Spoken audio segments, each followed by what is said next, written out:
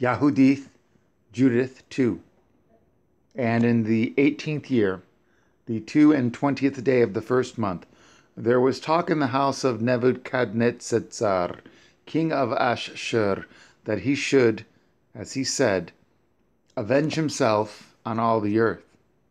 So he called unto him all his officers and all his nobles, and communicated with them his secret counsel, and concluded the afflicting of the whole earth out of his own mouth.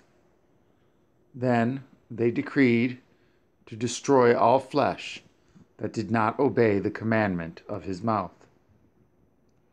And when he had ended his counsel, Nebuchadnezzar, king of Ashur, called Holofernes, the chief captain of his army, which was next unto him, and said unto him, Thus says the great king, the Lord of the whole earth, Behold, you shall go forth from my presence, and take with you men that trust in their own strength, of footmen 120,000, and the number of horses with their riders 12,000.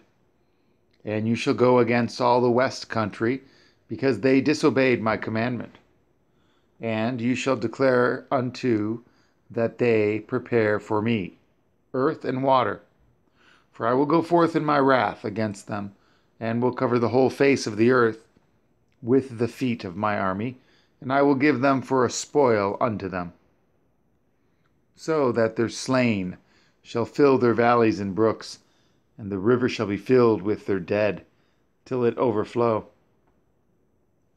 And I will lead them captives to the utmost parts of all the earth. You therefore shall go forth, and take beforehand for me all their coasts, and if they will yield themselves unto you, you shall reserve them for me till the day of their punishment. But concerning them that rebel, let not your eye spare them, but put them to the slaughter, and spoil them wheresoever you go. For as I live, and by the power of my kingdom, whatsoever I have spoken, that will I do by my hand. And take heed that you transgress none of the commandments of your Lord, but accomplish them fully, as I have commanded you, and defer not to do them.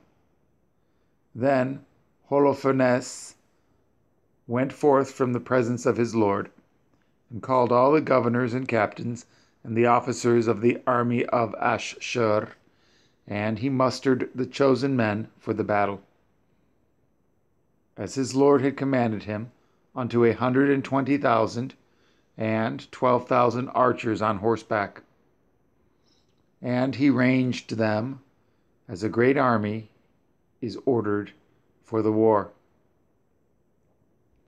And he took camels and asses for their carriages, a very great number, and sheep and oxen and goats without number for their provision, and plenty of victual for every man of the army, and very much gold and silver out of the king's house. Then he went forth in all his power to go before King Nebuchadnezzar in the voyage, and to cover all the face of the earth westward, with their chariots and horsemen, and their chosen footmen.